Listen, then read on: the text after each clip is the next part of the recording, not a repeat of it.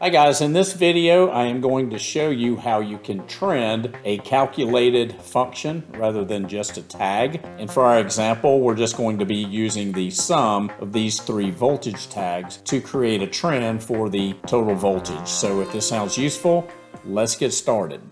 So this is the project that I have in runtime, and I had some questions from a couple of viewers on how we would trend a calculated value. In this case, we have three voltages, L1, L2, and L3. These are simulated with the WinCC simulator. So your quality is going to be set to uncertain. That's why you have the little warning sign in the I/O fields.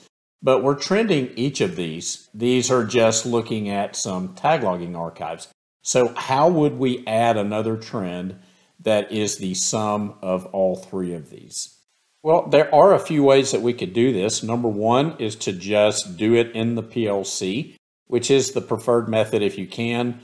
So you would just create a function in your PLC code to sum up these values, put them in another tag, create that tag in WinCC, and just trend that tag. Sometimes that's not possible based on whatever your tag count license is or access to the PLC code. Another way would be to use a global action that runs when any of the tags change, and you just put the sum of the tags into another internal tag, and then you can just add that.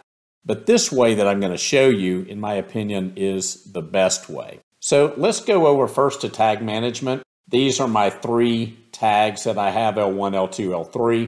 Of course, in this project, they're internal tags. I'm not using a PLC. The first thing that I am going to need is a total voltage tag. And this is just going to be the sum of all of our voltages. We're going to make it a floating point number.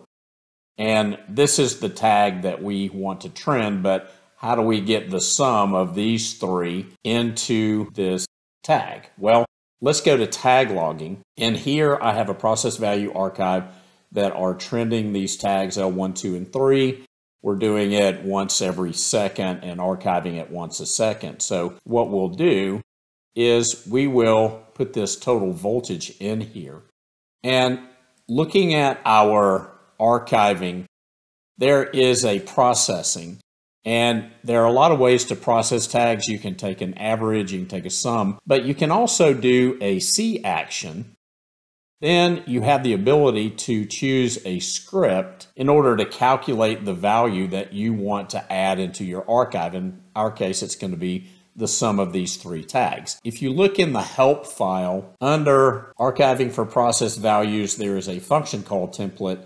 And there is one called function for conversion of tag values. And basically, they give you what we call a function prototype. So you have to create a C function that takes in these arguments. They have to be the correct data type. These first two are doubles. This is a count, and this is an integer. And they tell you what the parameters represent. The DLMT value is whatever the last value this function returned, and you can use that if you're doing things like sums or averages. And then the DO value, double value, this is the value that is in the tag that is being archived right now. And then our count is the number of acquisition cycles since the last archiving process. That just means if we are sampling once a second and archiving once a minute, it'll tell us what second we're on. And then whether or not archiving is true, meaning that this is a cycle when the data is going to be put into the database. Now, all we really need to do is just return the sum of our three tag values. But what you want to do is we're just going to copy this so that we get the correct function prototype. The next thing we're going to do is we're going to go into our global script editor and open up our C editor. And under project functions, I'm going to right click and do new. And I am just going to paste everything in there. Now I can make this whatever we want. So I can call this sum voltages. And you could actually change these, but I'm just going to leave them the way they are. And then you're going to have a return statement. But first, we need to go get our three tag values that represent L1, L2, and L3. So what I will do is these are going to be floating point values. So let's just call this float L1 equals, and then we can just do get tag float, and it's a string. And now I'll just put my cursor there in the middle, pull up my tag browser, and then under voltage tags, I'll grab my first voltage tag. And then I'm just going to copy this. And of course, we'll make this L2, L3, change the name here, L2, L3. And then we just want to return L1 plus L2 plus L3. And this will be the sum of these three tags. And it is going to return every time we call to archive this value. And so we're just going to right click and compile. And then I'm going to copy this name because when we save it, it's going to ask me for a name. I'll just call it sum voltages and hit save. So now we've got a sum voltages function. Now we can go back to tag logging for our total voltage. And for our acquisition cycle, let's just say that we're going to set that to 1 second. So we are acquiring and archiving this value. Now the value in total voltage doesn't matter because our processing is a C action. So it's just going to call our function. So we have to go to action for processing. There's our sum voltages. It will call this, and then the return for sum voltages is going to be the sum of our voltages. That is the value that will be archived. But then the last thing, here's the magic. There is a general tag property called also in tag. And if you look at the help, basically you define an internal tag, which the archive values, which are going to be written to the database, will also go into this tag, and we're going to put that back into total voltages. So we will just go into total voltage and hit OK. So the way that this works is on the archiving cycle of this archive tag, which is every second, it is going to call our sum voltages. Sum voltages is going to sum up all of the values in our tag and just return the sum.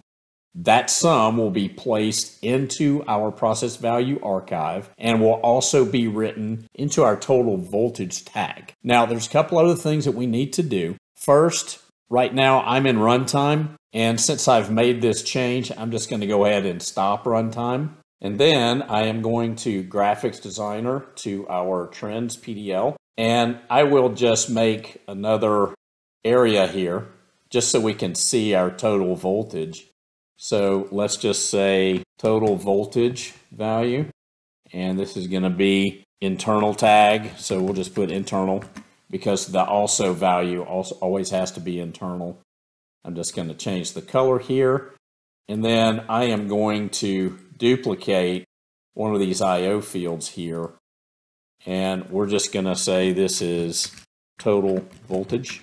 And then on our IO field, I am going to right click tag, and I'll put total voltage into this, so it's going to display here. So as the archiving function sums up the tags, it's going to be writing it into here. Now on our trend display, I'll just add a new one, and I'll just call this total voltage. And we could do one of two things. We could put our total voltage in there, and I like to make my line weight a little bit bigger, and we're going to make it purple just so it stands out. We'll hit apply, and then we're going to save. Everything looks okay. I'm going to make that purple just so it stands out. I'll hit save, and we will go to runtime. And then I will start my simulator, and we'll start simulating, and here you see our total voltage is now being calculated by our C function. We now have our total voltage being displayed. Now, that being said, I just want to point out there's a lot that you can do with this function, because if you look at the parameters, it gives you the last value the function returned. It gives you the current value that's coming into tag logging. It gives you what count you're on between your acquisition and archiving, and whether or not you're archiving. So you can do a lot with this. You can do rolling averages and things like that. So Other things that people ask me is, why not just go in and into either our C or VBS editor and create an action. And then in this action, we just call it every time one of these tags change and update the value. And the answer is you can do that. Throw the sum into an internal tag and then just archive that tag. But the reason that I like to do it this way is, number one, all the functionality is done inside tag logging. I don't have to involve an outside script. Number two, this runs under the threading model of our tag logging engine, so that script running every second is not going to interfere with our other actions. So it's just a cleaner solution that Siemens has given us. Okay guys, so I hope that answered your questions. I hope you found this useful. If you did find it useful, I would really appreciate it if you would subscribe to my channel, share it with your colleagues, and if you want to help me out, become a member and get some great content and discounts on my online courses.